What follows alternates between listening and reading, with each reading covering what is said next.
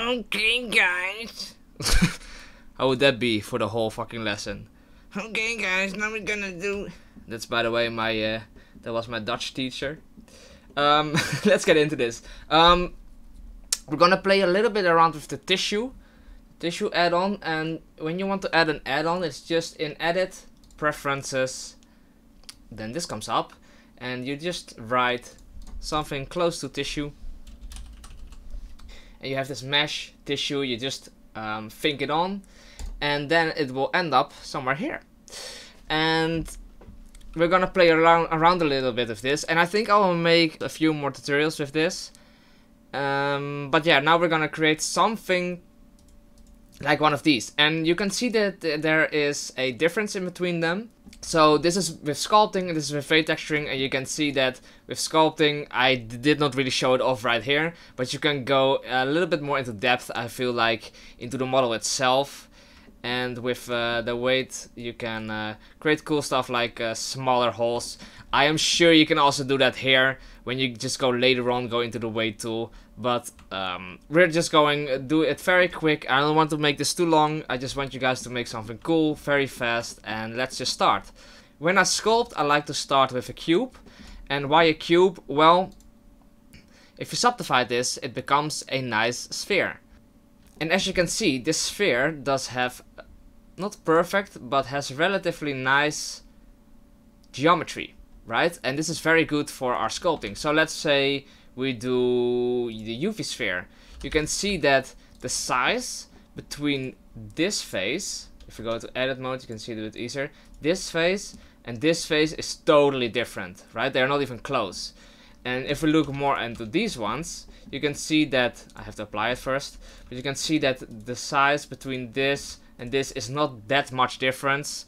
They are still quite squarish, and you can see that, yeah, this is of course a little bit different, but still is way closer than our trees here, which will also cause problems when sculpting, okay? So that's why I like to sculpt with, yeah, more like this circle. So let's create a subdivision surface. I'm gonna do 2 higher and apply it, and now we can start sculpting.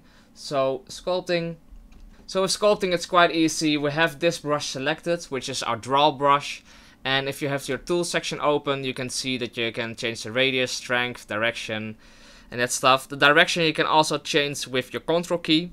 So now we are adding geometry, or now we are adding height, and when you hold control, or if you click subtract, then you go inside your model. So yeah, let's make this one a little bit more complex, so we can actually see what the complexity difference will be.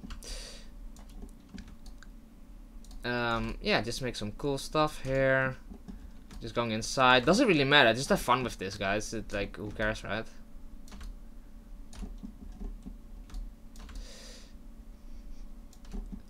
I'm gonna fill this up a little bit. Where is our inflate? Here. Okay.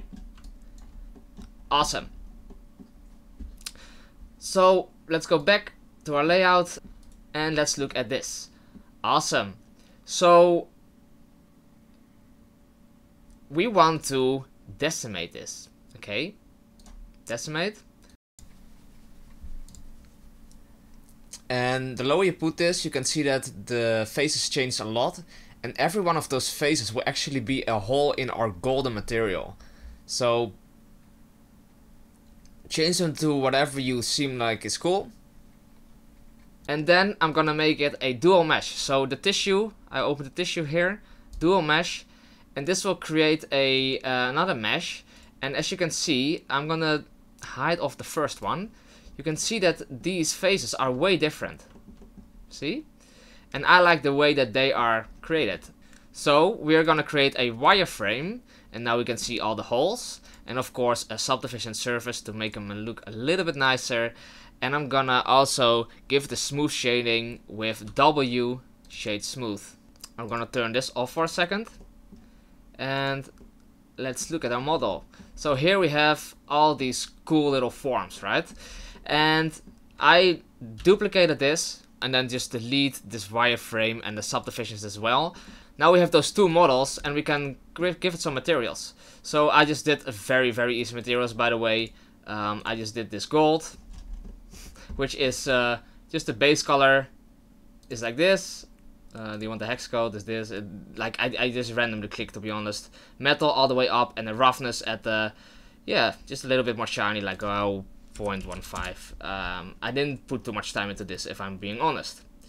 And for this white one, I created this material that's just a base color is in the white, and it's just the roughness is all the way at 0. That's it. It's like very simple materials. You can of course play around, and I encourage you to play a little bit around with them. But this already gives a very nice and cool result, as you can see. So that happens with sculpting. If you want the size differences in between here, then I encourage you to do it in the weight paint method. So this method, I did not like realize it myself. It was actually founded by Zompa84, and he actually created this add-on.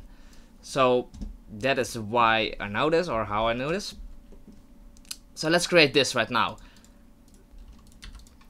Okay, so let's add a UV sphere in here. You can subdivide it once or twice, but don't do it too high because it will get very slow.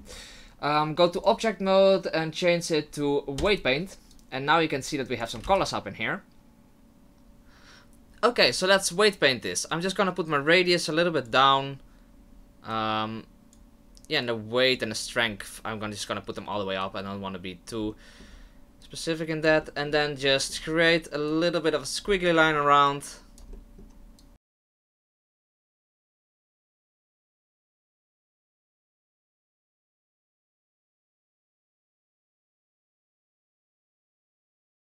Okay, so this is totally optional, but if you want some height in here as well, then you can add a displacement modifier. And then just select your vertex group here. And now you can change, of course, the strength to however much you want it to work. And in the picture, like in the thumbnail, I did not have this, so you can leave it out and just do our auto modifier. And then we're gonna decimate everything. So we have our decimate. And I will do it to triangulate. And of course do our group. So now if I do the ratio down, you can see that these go down at the moment, right? So these go lower, but I personally like it better if the holes are bigger on the circular pattern instead of the bumps outside. So you can just do this here, this invert, and it will invert everything. And now when you invert it, you can see that the holes get bigger here than here. Okay, so I think this is cool. If you're happy with it, just apply them both. And now go into your tissue and then do dual mesh again. Bam. This will take a little bit longer. And we can kinda hide off this one. And here is our dual mesh. Let's give this a wireframe. And you can already see some amazing stuff happening here. And a subdivision surface, of course. I'm gonna duplicate this again. And from the duplicate, I'm gonna delete the wireframe and the subdivision surface.